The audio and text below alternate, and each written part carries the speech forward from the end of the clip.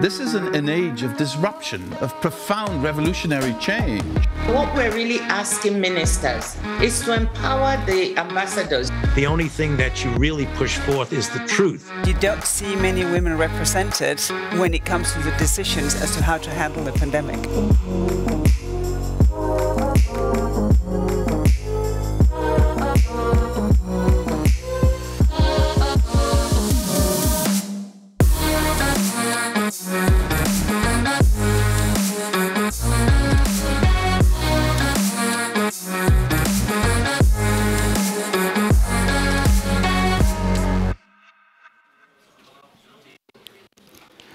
Good afternoon and welcome back from lunch to the second part of Politico's Future of Food and Farming Summit. I'm Douglas Busvine, Politico's Agriculture and Food and Trade Editor. I hope you enjoyed your lunch. I certainly did, but for millions of people, a good, nutritious meal is becoming increasingly unaffordable, and that spells hunger for people in poorer countries and tough choices for even those even in well-off countries in Europe. Which brings us to the topic of our first postprandial panel, food affordability versus climate ambitions, finding the right balance. Now we've got the usual rigmarole to get through, so I'd like to thank our partners for making this summit possible. Our leading partner is Bayer. Our visibility partner is the European Council of Young Farmers. And a few housekeeping rules, as you've heard already. You can ask questions through the Swapcard platform. If you're in the room and can scan the QR code on the screens. Otherwise, check the event instructions on the website. And if you're already on the platform, feel free to chat with fellow attendees and ask questions in the questions box to the right of the screen on the desktop and below the live stream if you're watching on your mobile. So, please tweet on X or the social media of your choice. And our Twitter hashtag is PoliticoAgriFood. Right, I'll throw out some introductory remarks just to set the scene. Good to see so many of you there. From my editor chair, a few things have struck me over the year I've been in the hot seat on agri and food at Politico. The shock resulting from Russia's war on Ukraine, pandemic disruption to supply chains, and more than a decade of easy money have all combined to force up food price inflation, which peaked at around 50% at the end of last year in Hungary, an EU member country. But the pain isn't felt equally across Europe. Food accounts for around 12% of consumer spending in countries like France, but it's more than double that, or a quarter, in countries where incomes are lower. At the same time, shifting to more sustainable and less intensive farming and food production methods isn't going to cut costs. Everyone knows when they go to the supermarket that they will pay more to buy organic produce. Big business, big agribusiness and its political allies have highlighted the rising costs as an argument to slow aspects of the EU's green transition. This morning we heard about the derogations to suspend some of the biodiversity rules applying to allow increased food production. Yes, but they have faced criticism from those who argue that given the environmental and climate risks that we all face, we should be, if anything, going faster. So who is right? Well, to answer that, I'm delighted to welcome three great speakers to discuss this all and more.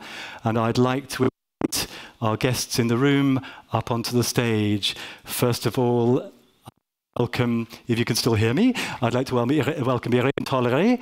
Irene is a French member of the European Parliament and she represents... Please make yourself comfortable. Welcome. Make yourself comfortable. Irene represents the Renew Europe group in the European Parliament. Also with us is Gabriela Heisler. Gabriela is Chief Executive Officer of Spar Hungary, the food retail group. And joining us by video link is Giacomo Martino. Welcome, Head of Unit for Ecosystems 1, Chemicals Food Retail at DG Grow at the European Commission. Nice to see so many of you. As I say, we had the youth this morning, the talent moderating the panels, but it's now time for the experience. So, good. The first question I'd like to turn to you, Irene, with you're a wine grower. You have represented voters both locally and in the European Parliament. You're a full member of the Regi committee in the European Parliament, but you're also active in Agri. You're also active in MEP groups related to wines and spirits, but also food. So you have a pretty unique perspective on the topic we're talking about, food affordability. What are your voters saying? What are your constituents saying? And what are farmers saying about the challenges they face today? Okay, so food affordability is a main concern for all our citizens. And we have new metrics since the war in Ukraine started, because now we have people who work, young couples who work with 2 salaries, and young kids that have difficulties buying their food. So it's a new challenge for us that this increase of the food price is creating. So that is something that we hear locally, but all over the place. And then in terms of local bodies or national government, it's a priority for the French government. A lot of fiscal measures have been put to try to reduce the impact of the inflation on all the French citizens. But the subject should be a priority, because I do not believe that for the next European elections, people will believe in us if we are not able to deliver quickly on this subject. The fact of being able to feed oneself with good products is a fundamental right, and we should make sure that it is a fundamental right that is in exercise. Thank you. Turning to Gabriela, as I mentioned in my introductory remarks, food price inflation in Hungary has been among the highest, if not the highest, in the European Union.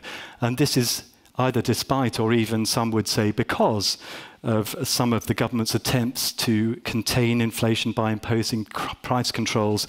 I mean, how hard does this make it for you to do your job, to run a good, viable commercial business while also keeping your customers happy? It's extremely difficult because, as you mentioned, Hungary had the highest food inflation in Europe. At the peak, it was 50%. So at the last December, we reached 50% food inflation. And in August, it was only 19.5%. So it's still extremely high. And we have that in a country where the average wage is 1,000 euros. And out of that 1,000 euros, more than 20% goes on food. So it's an extreme challenge for our customers, and obviously the customers react. And how they react, it's, I believe, the same across Europe. So they switch to private label products because these are more affordable and the quality is also okay. They look for promotions, and they take promotions for granted, because earlier if you said, you know, buy 2 get 3, all these promotions doesn't work anymore, because they only have because they don't want to buy 3, they want to buy only 1, because that's what money is there for.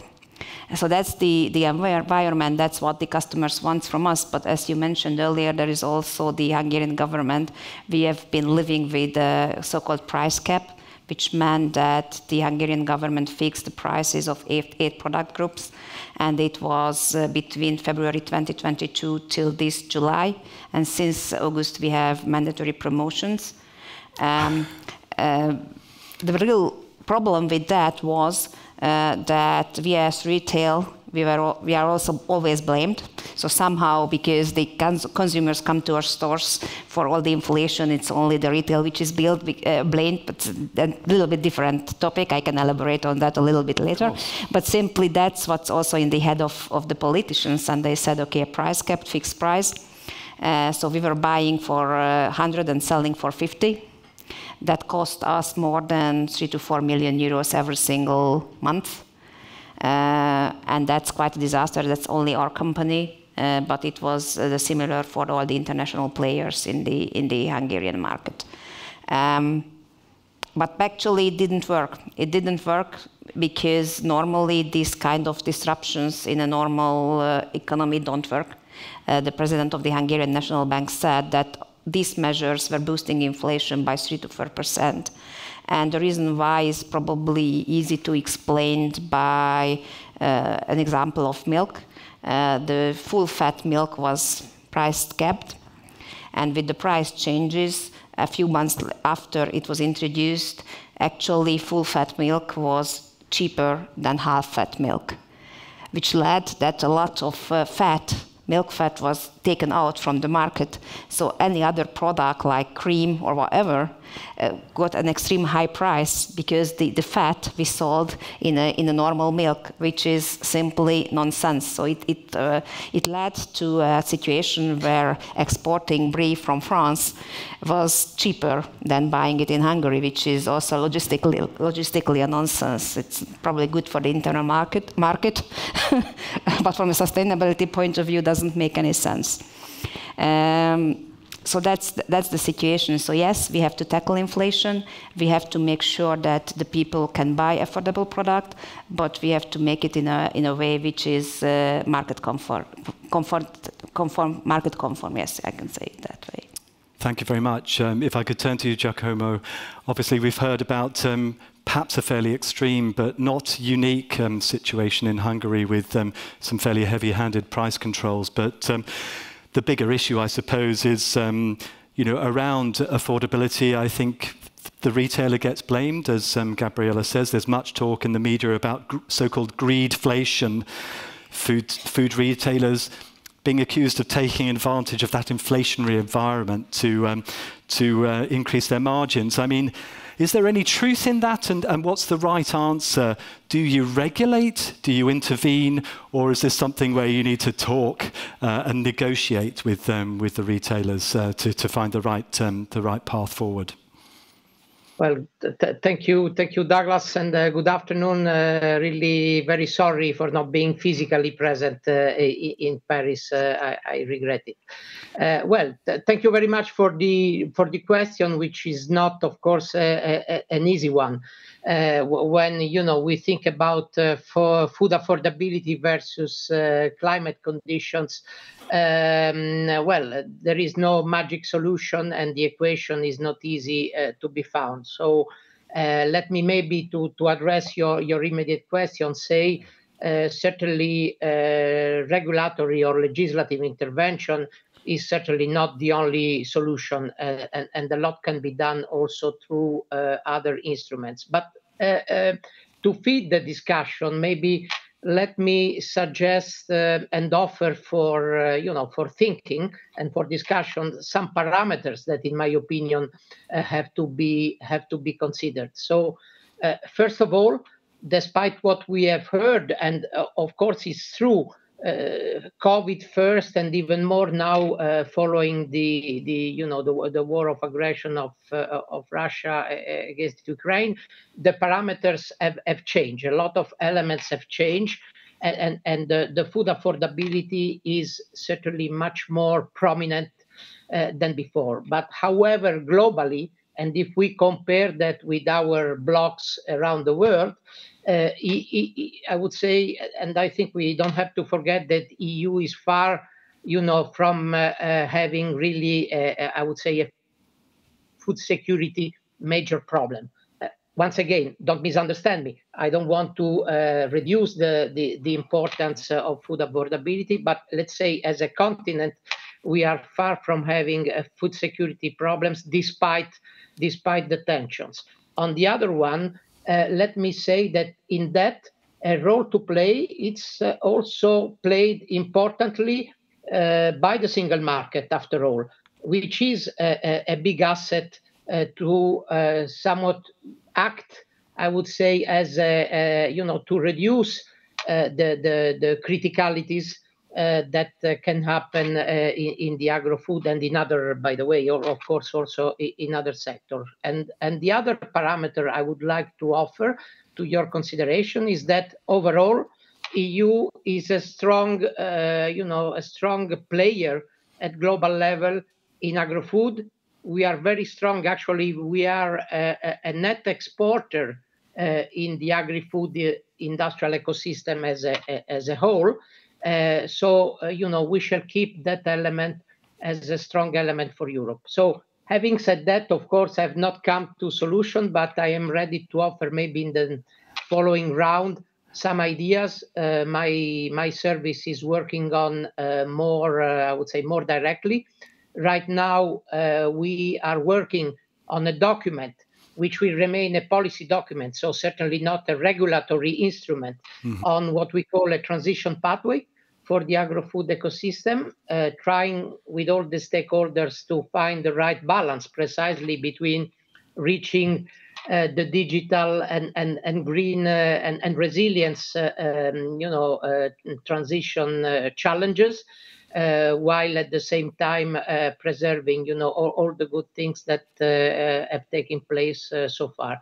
And the other one, little contribution, I must say, but I would like to mention it as an example, is also what we have as the code of conduct for responsible food and business practices, which is a voluntary instrument that we think can bring its piece of contribution in all this, in addressing this difficult equation. Thank you. Well, thank you, Giacomo. I mean, I think you journalists will tend to see the glass as half empty, and someone with policy responsibility will take a more positive view. But my strong takeaway from your comments was what is going right, not what is going wrong. And I think so. I found your statement about the strengths of the internal market coming into play quite interesting and powerful.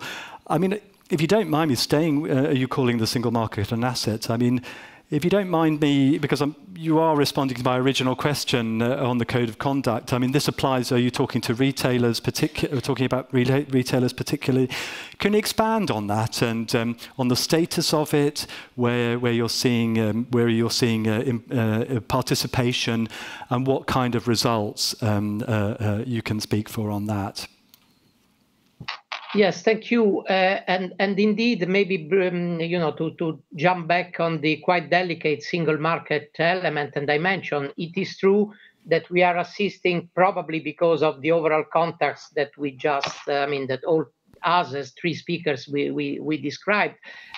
We are, of course, very vigilant because there is a plethora of initiatives at national level, and I think that Gabriella described some of them, but I would say, I don't want to point the finger to one specific country, because all around Europe there are certain initiatives that we are following with particular attention, that can hamper, even if starting with good intentions, I would say that can hamper really the free market, being it in the agro-food industry or in the retail industry. But you asked me somewhat to put the accent on the positive element. Well, the code of conduct is one little example, because it's part, of course, of the farm to fork strategy. And the idea there, and I was mentioning non-legislative measures.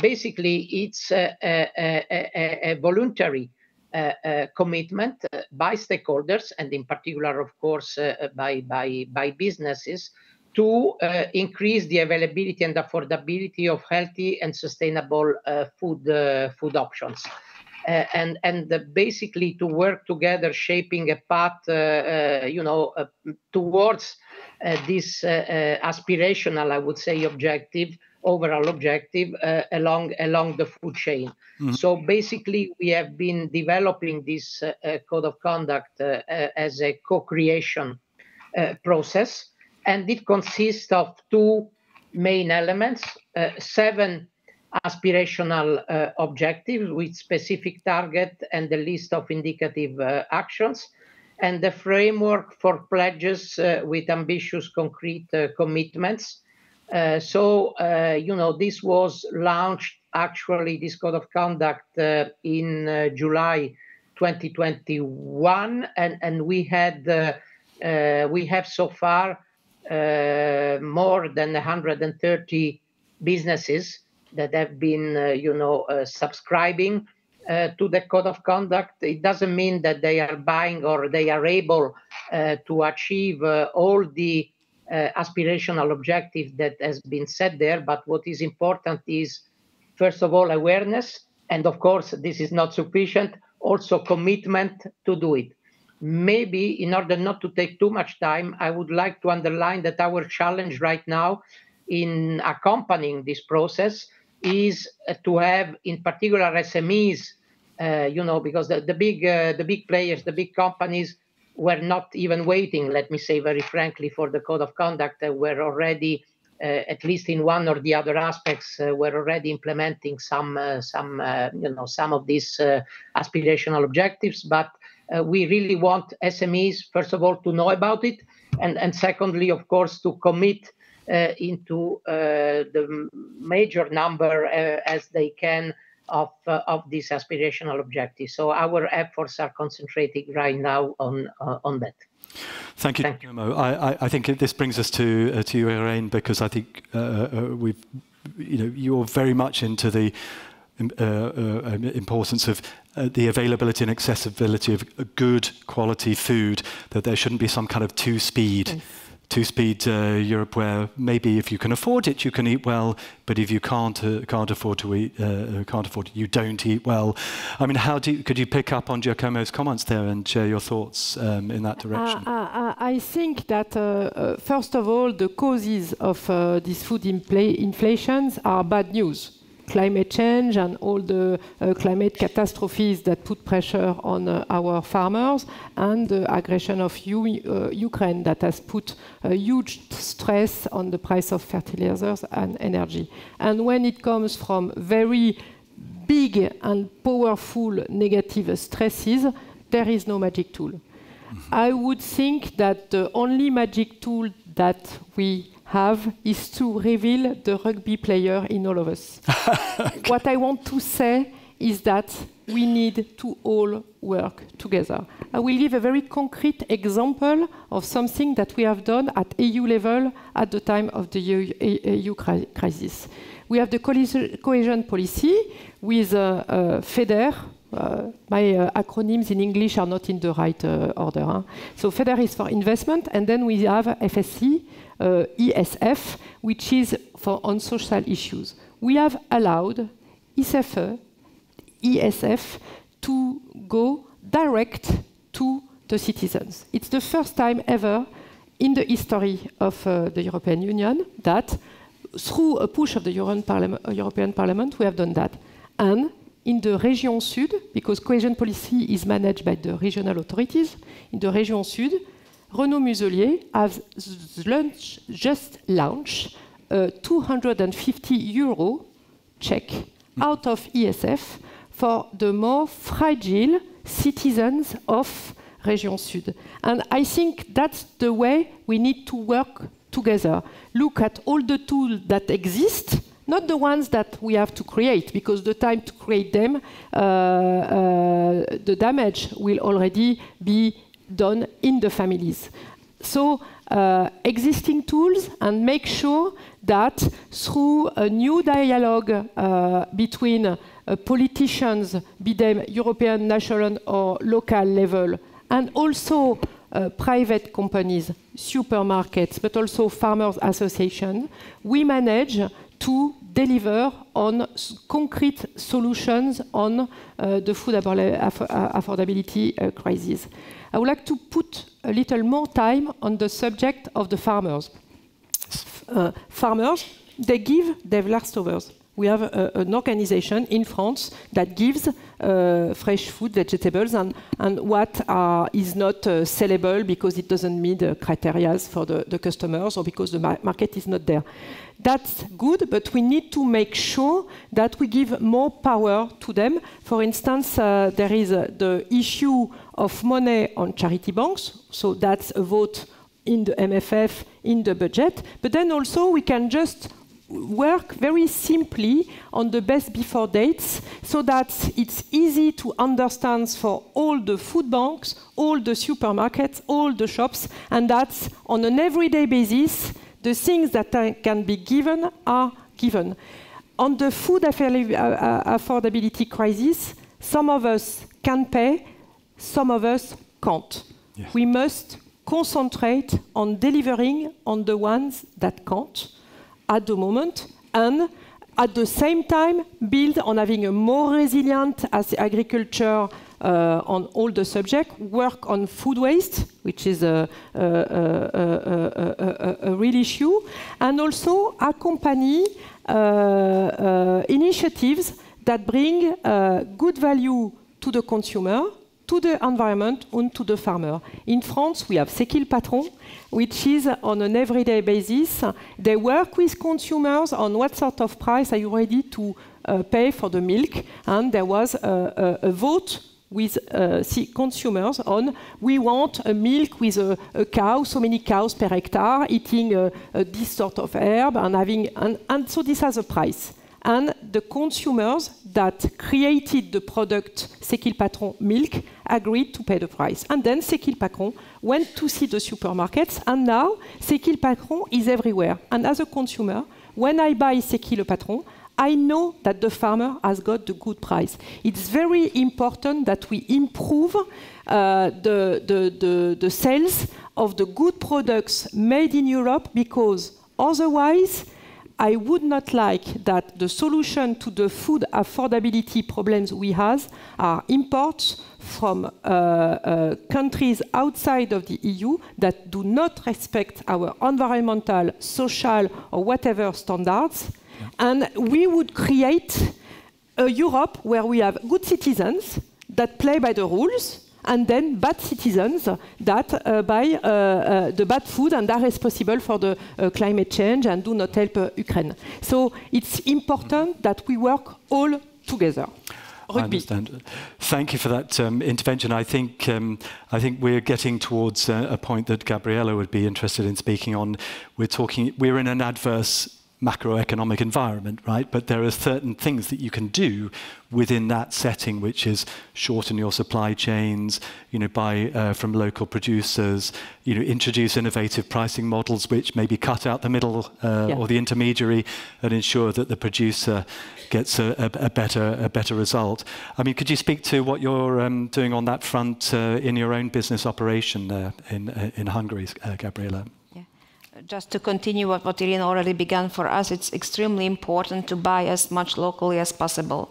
More than 90% of our suppliers are coming actually out of Hungary, and we really try to focus on that. And Hungary is a small country. We are only 10 million people, so there are not big regions like in France, but still we started to cooperate with SMEs on this really local 40-50 kilometer radius to bring only those stores which are there. So we really look at this regionally, how can we do that? Because we obviously take out transportation costs, we take out intermediary costs, so that's extremely important. But you also have to see it on that level, that these are still the products which are a bit on the higher price level, because in small quantities you can just be not that efficient. Mm-hmm. So I believe that our responsibility is to be a really hard negotiator and go back to the industry and stop price increases as much as possible. And probably the discussion within the EU was different 5 or 6 years ago when we were speaking about UTP and how to protect suppliers. I believe it's time to see that we as retailers have also our positive sides, and that a tough supplier discussion has a good effect on inflation, because that's our role in keeping inflation in check. Isn't it true to say that big food is doing quite well in this, in this inflationary crisis, but retailers are finding it to be a more painful experience? What needs to happen there to redress the balance? I just simply analyze the P&Ls of the of the Hungarian market, because facts and figures are something which I like. So basically, in Hungary, the food retailers dropped their profitability from approximately 3% to less than 1% on average, whereas all our suppliers have increased their profits by more than 3 percentage points, so from 3 to almost 6 percentage points. So basically, we've seen that this inflation had a big plus side on the supplier P&Ls. And I know that it was basically caused also from fear, because no one knew what the energy prices are, and simply just said, okay, they had calculated a worst case scenario. And it has to be also critical to ourselves. We have accepted that price increases, but that has somehow to stop. But to be very frank with you, inflation will only go down when demand goes down. That's the simple economic role. And there where the points of Irene are extremely important, that with social measures we have to go directly to those people who really cannot afford, and those people who were over-consuming, that should stop. But that's a very difficult challenge, and we have only our social networks and to help those people who are really suffering. I mean, another efficiency is obviously how you deal with food waste. There is issues around packaging. How would, staying with you, Gabriela, I think obviously there's, I think you probably have some common views on food waste. You might diverge between the politics side and the business side on packaging. How do those two aspects play out for you, Gabriela? So packaging is, we have new rules. I don't know when they come in place. Irene knows probably better than me. But what my topic would be, yes, packaging is something we have to reduce. It's extremely important. It costs money. It harms the environment.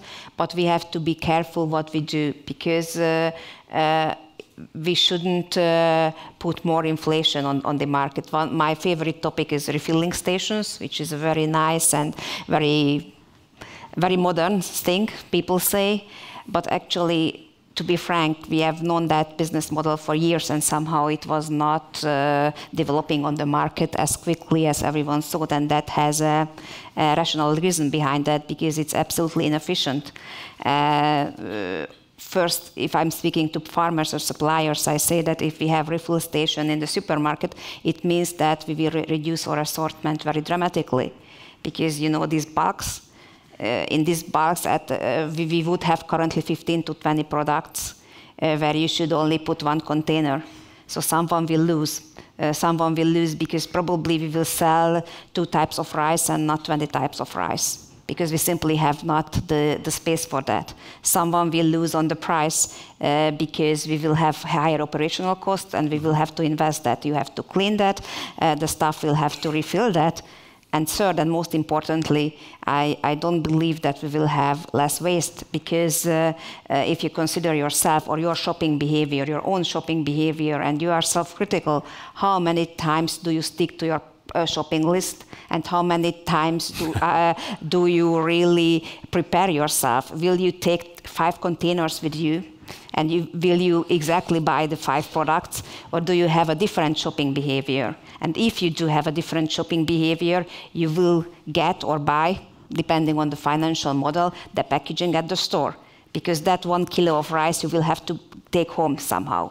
Mm-hmm. And in most of the cases, you will not have your container with you. And I'm speaking about out of experience, because we have experienced with this model, because we want it to be very eco-friendly and everything. And we are currently in the process of demolishing this refill station in the 30 stores where we have put them in, because it was not accepted by the consumer.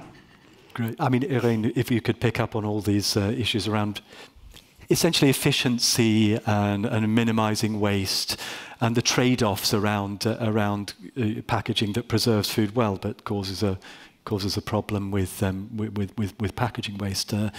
Is the policy framework kind of about right? I mean, what would you like to see done differently? Okay. First of all, I do not work on packaging waste. It's a friend from Euronew that is a rapporteur. Okay. I used to be a mayor of a small village, and so I do know that the key success factor is packaging waste, is the way we collect the waste, and as it happens, it's a local competence and not national competence. So the effectivity of Brussels-led piece of legislation that does not take into account how the main thing will be done because it's out of its scope makes me wonder a little bit. So, and the risk is that if we are not pragmatic and not efficient, it will be an increase of costs. So I am nonplussed at that, and I hope that the Parliament becomes a genius and amends and brings solutions. And of course, we need to have less packaging and recycle more. We all agree on that. Then the big discussion is how.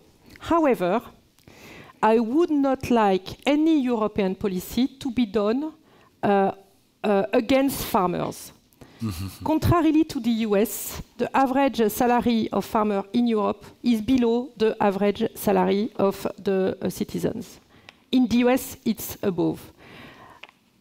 We have a big generation renewal that is in front of us, and I would like to say hello to the president of CEJA that is in the room, because he is our future, is the future of the fact that we keep on eating good local products that are our culture. There is more than food. It's our identity that is behind that. So until we have the average level of farmers above the average level of citizens, we should make sure that whatever piece of legislation we put, we do not endanger any turnover or revenue of farmers. And there are things like killing the packaging for fruits and vegetables for less than 1.5 kilos. I don't know if many of us in the room buy at one time more than 1.5 kilo of strawberries. No one. And of course, if you put 1 kilo of strawberry in a paper bag, you are going to have a big problem when you reach the cashier, because it will not work. And so, if we have these problems, what will happen? Delivery problems from the farmer to the supermarkets, and these will lead to increase of price and decrease of turnover for the farmers. So it's very important that we keep on our scope that any piece of legislation that has consequences on food should take into account that it improves the revenue of farmers. Message received loud and clear. Giacomo, would you like to respond? I think there's some broad points essentially around issues of efficiency in the food retail chain. Whether this is best addressed locally, and what should be done at a high level, at the level that the Commission is operating and the EU institutions. Yes, well, thank you. I think I can build, I would say, relatively easily on the points that were very, I would say, wisely put forward by the two other speakers. First of all, in terms of legislation, now, okay, I'm not, in the hands neither, but of course we have been following very closely in my service the packaging legislation. I know it's undergoing, I would say, a quite, let me say, lively co-decision process. But I think that the key comment I would like to offer there has been already, in fact, mentioned by the two speakers. So it's really across the whole value chains that we can work together for prevention and reduction of food loss and food waste. So once again, let me take the example that I can know better, which is one of the aspirational objectives in the Code of Conduct that precisely addresses this point. I think that we are suggesting to act jointly. Firstly, supporting improve the food management at household level, to empower consumers to reduce and prevent food waste. It goes also through, for example, promoting more mindful buying, providing a range of portions, serving and packaging sizes to cater for different lifestyles, to optimize and develop innovative solutions in relation to packaging and ingredients to prevent food waste. So we can act both at I would say, at the household or consumer level, or really all along, and counting on the collaboration of all the operators across the value chain. For example, to identify and implement measures to improve the material efficiency of the processes, and then, for example, to prioritize redistribution of food surpluses to people in need. The example that the member of the parliament was mentioning before, to optimize the use of raw materials through valorization, and of course to raise awareness and mobilize resources, including on circular and bio-based economy, investing also in skills and training. So all elements, and these are just examples that shall ultimately improve the collaboration along the food supply chain to minimize food losses and waste. One last thing from a regulator point of view, I have a long experience of regulation, although I am in the comfortable position. I must say that my service within the Commission is not responsible for any specific regulatory measures on agro-food, but it's clear, and this I'm sure it's not a new element, but well known to all, and I think largely also to the audience. I think that when it comes to legislation, when it comes to regulation, we have to keep in mind, of course, the overall impact of legislation, all across the value chain. And when producing legislation, being it for packaging, being it for labeling, being it for other aspects that are impacting the agro-food ecosystem, we have to be mindful, and starting from the Commission, of course, to make a special effort in order to well assess, I would say, the cumulative effect of these measures on the users, which are certainly business on one hand, farmers, which are consumers ultimately. So I think this remains nothing new, but this remains, I think, a very important, very, very important element to be always kept in mind. Thank you. Our time's gradually drawing to a close, so I'd like to put a last question out to the panel with a request for brief answers. We're counting down to the end of this Parliament's term. We have these elections coming up. The backdrop of an inflationary environment and the food affordability crisis is obviously going to weigh on voter sentiment. We're seeing this already in elections that are happening now. Irene, if I might ask you first, what are the, and we also have a new commission coming soon as well, what is the most pressing task that you see for between now and election time on the subject in hand, making food affordable, good food affordable and sustainable for ordinary people, ordinary Europeans?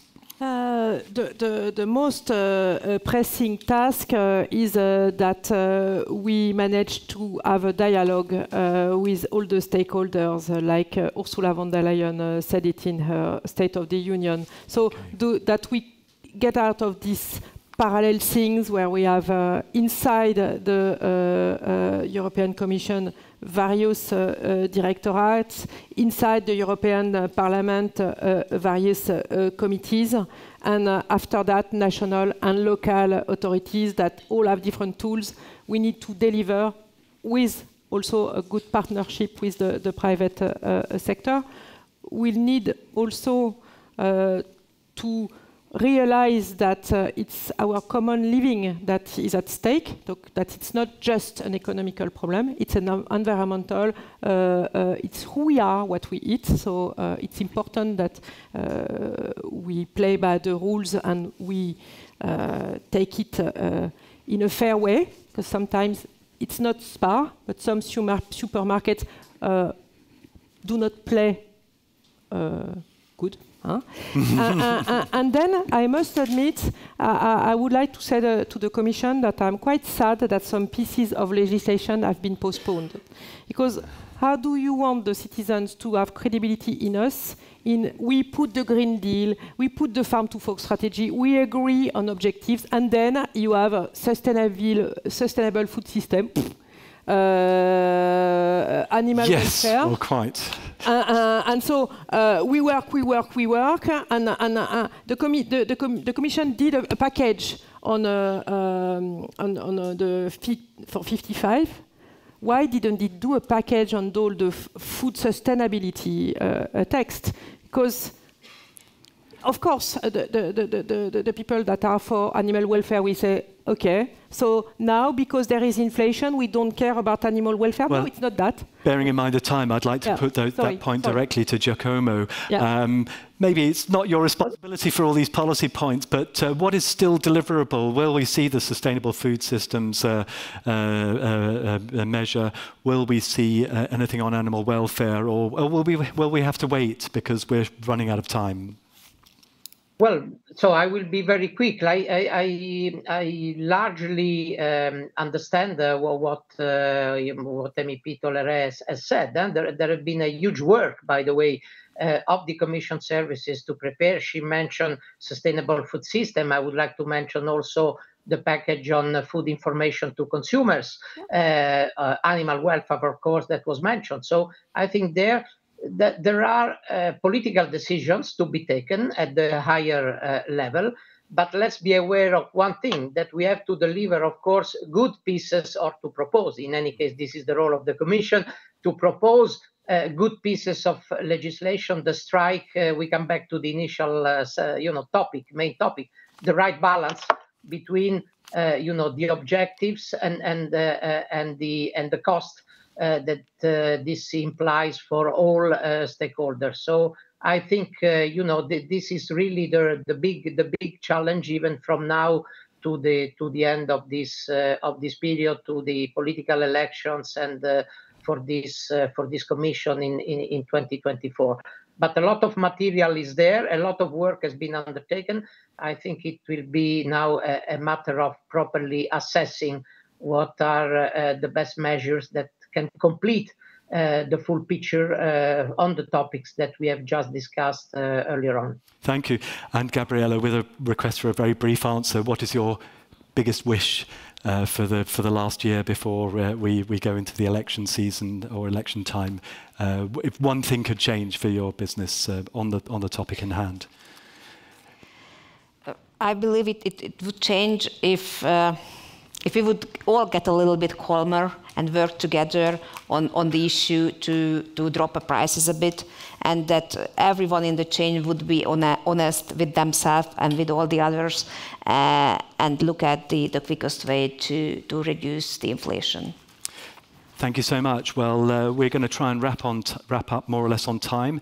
Thank you to our panelists in the room, Irene Toleré and Gabriella Heisler, and to Giacomo in Brussels. Really enjoyable session.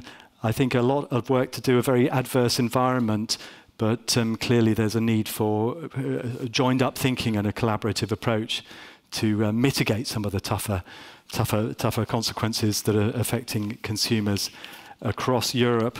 So, what is happening now? I've lost my place on my piece of paper. We are now having a networking break, and then my colleague Giorgio Leali will moderate the next session. That is about trade deals, keeping the bloc's agriculture ahead of the game, and that will begin at 4:05. So thanks again, and see you shortly.